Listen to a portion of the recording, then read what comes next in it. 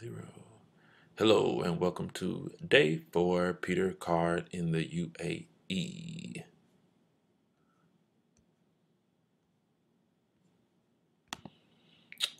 Hello everyone, family, friends, strangers. This is day 4. I know it looks just like day 3, but I was lazy yesterday and didn't do day 3, so that's why I'm doing day 4 now, so I'll be caught up so I don't fall behind and just end up stopping. Going to be pretty short today. We're going to look at just 2 topics. Let me toggle back for a minute. Doom, doom, doom. We'll look at Abu Dhabi city photos, the mall, the stadium, just random pics, and then talk about medical checkup, sponsorship, and a status update on where I am. So let's go with photos. All right, this is the mall, one of the malls, Marsh Mall. I hope I'm saying that somewhere in the vicinity of being right. Doesn't look like a mall from the outside. Looks more like a compound. I was looking for more glass, but once you get inside, it's very nice. It's about 3 stories high. For some reason, every time I get to the mall, my phone dies, so I'll have to put pictures of the inside of the mall some other time. Very much like a mall that we would have. Um, Difference is the food court is on the top level. It's a little bit different, but the food court is just like our food court. Same restaurants, just a little bit more variety. Then it has maybe grocery store, which sometimes you don't see in the mall, but everything else is pretty much the same. This is a university, Khalifa University. These are just random shots as we were on the way to do the medical checkup from the bus that we took in. I was telling my wife there has to be at least about 30 different skyscrapers that are all being put up at the same time. It's amazing. I go to Atlanta and I see the work that's being done, but I don't think that even compares to how much is being done at one time here. This is a soccer stadium and the practice fields outside for their soccer team. Another shot, and this is the building that we actually went into to do the medical checkup. The tall building is actually right there connected to the stadium. And there are the school buses that are outside in the parking lot next to the stadium. Different sizes, still yellow. Another shot of the buses. And this is the view once we got inside to do the medical checkups as we were waiting in line. You can see the buses are down there at the bottom.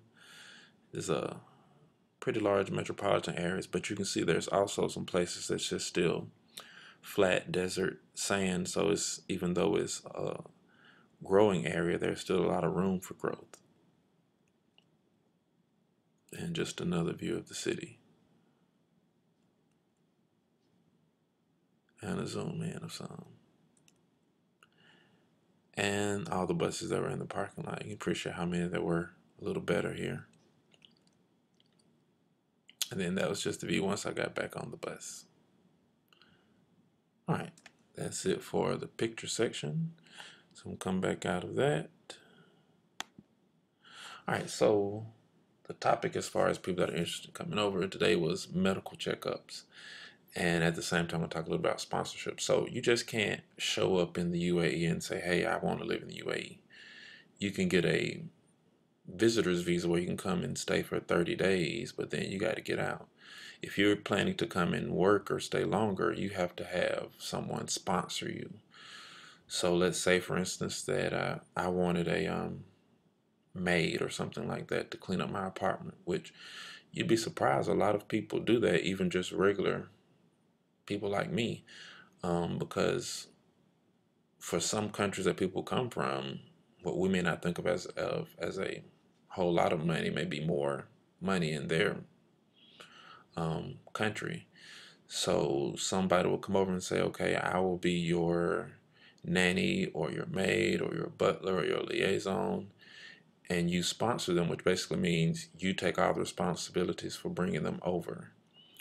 So the teachers here, we are sponsored by the Abu Dhabi Education Council. They're our sponsor. That's why they walk us through the medical clearance, setting up bank accounts, getting us housing, getting us an entry visa. Your sponsor kind of handles those things for you. And if you don't pass the medical checkup, pretty much you have to go back home. Um, so that's what we were doing today is our medical checkups. It's quite a long process, but once you get through the line, I mean, it doesn't take 10 minutes to do the whole medical checkup. So let's see. Besides that, I think at the top was just my status update. I'm still a reserve, which means I haven't been placed in a school yet. Um, not quite sure of the region because I went and signed my contract today and it had some things that weren't quite the same as my placement letter that said I'm reserved. So I'm not sure exactly which region I'm in at this point now also.